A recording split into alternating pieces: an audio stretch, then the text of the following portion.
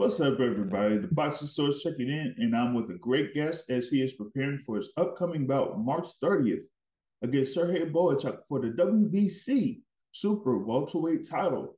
It is the towering inferno, Sebastian Fundora. What's going on? How you doing, boss? Hey, doing good, man. Doing Doing good, good. man. Doing You're good. getting ready for this Just bout seeing on here, March you're getting 30th. ready for How are this you about feeling March going into 30th. this How particular you feeling bout? going into this particular bout?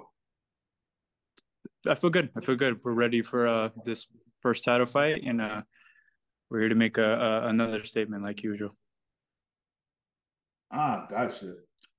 I know that you're coming off of what happened last year, but you get right back into the thick of things with the WBC title on the line.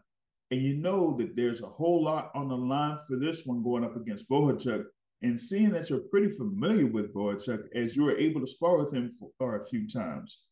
So, what was that experience working with him for a couple times in the gym?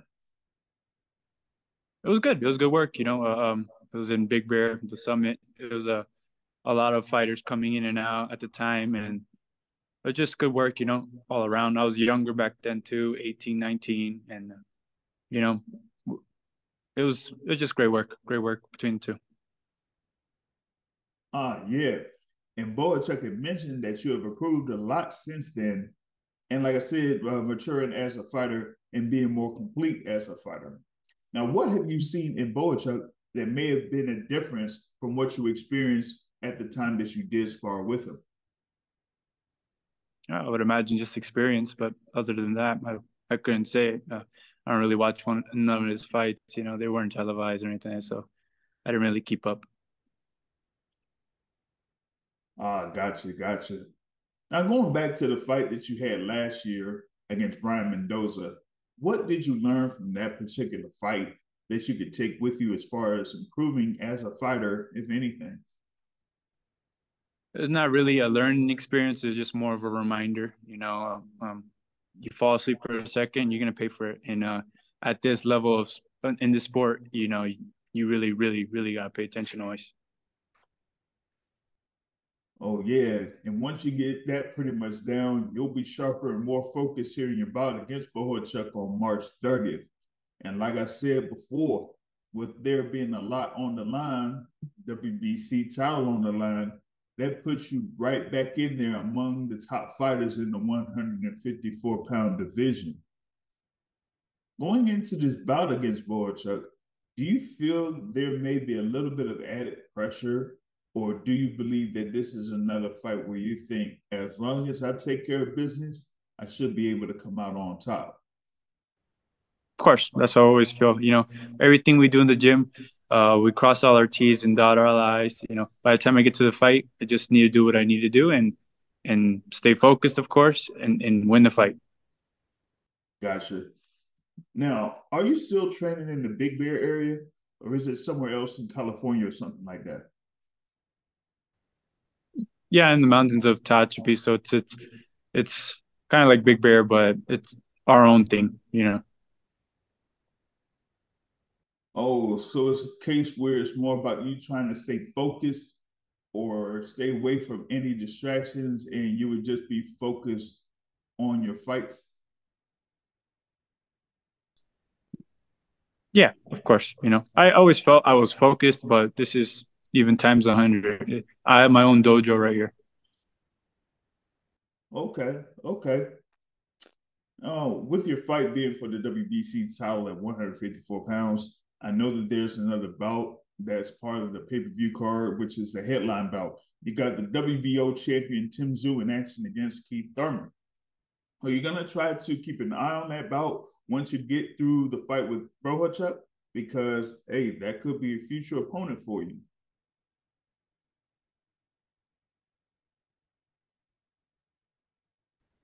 Yeah, I think that's gonna be a semi-easy fight for Sue. I think he's gonna win. Mm. Fairly easy, honestly. But you know, I don't know if I'm gonna pay attention. My fight's gonna be right before it, so I'll probably be celebrating with my family, maybe talking to the fans, getting some PR in. Now you had a recent experience with your sister Gabriela Fundora, who was in the ring last month. How was it being in her corner and watching her win that fight? Oh, it's been good. All these past fights with my sister, I've kind of been in the corner. I think maybe the first two were the only ones I haven't been in the corner with, but I'm always there with her, always having her back. And the fact that she's a world champion, a defending world champion, it's nice to see it, especially with the crowd last time. They were all for her, and she looks sensational. It was a good feeling. That's what's up.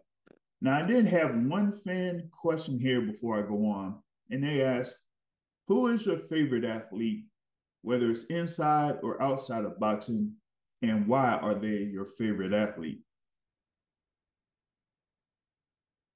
Hmm. Favorite athlete? It's always gonna be a boxer. This is the sport I'm in. Right now, my favorite athlete is Arthur Beterbiev. He's just crushing everybody. He's on top. He's on top right now. So he might not be on the pound for pound list, but he's definitely something to watch in boxing. And seeing how he works and stuff like that, you can see why he's at where he's at.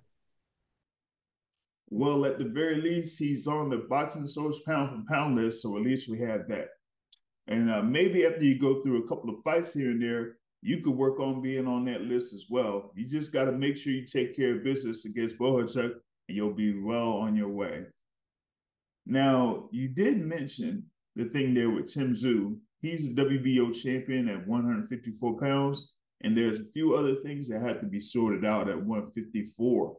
But after this March 30 fight against Bohachuk, what would you think about a fight with Tim Tszyu in the future?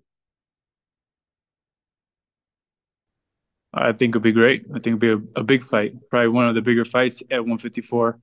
Um, I talked to whether his manager, promoter, I don't know, that last Wednesday, and we were talking about it maybe after this fight. Who knows? We'll see what's to come.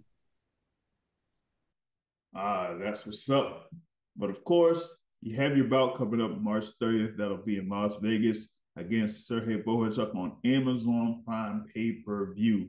We're definitely looking forward to that. And one last thing, let the fans know where you can be followed on social media as you have 1 month before your fight takes place. So for those that want to follow you, go ahead and drop those social media handles. You can follow me on Instagram at Seb Fundora. That's probably the only one I'm on, really. But yeah, just make sure you tune in March 30th on pay-per-view, Amazon Prime.